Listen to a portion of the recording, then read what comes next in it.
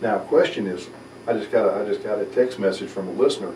What is the record race time? Well, I should have all these things memorized, but I do not. So It was less than half an hour. Less than half an hour to go those 3 miles. That's right. That's doing some paddling. That's right.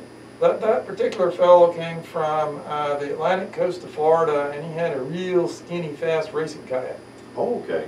But the guy that won the race 5 years in a row, I guess he finally retired, he's from Lenox. He's a local fellow. Now, question. I'm a pretty big fella. Mm-hmm.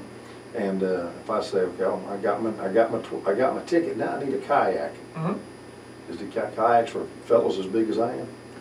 I think you'd fit. Thank you. See there, folks. If Big Country can get in it, you can get in it. There's no need not to be.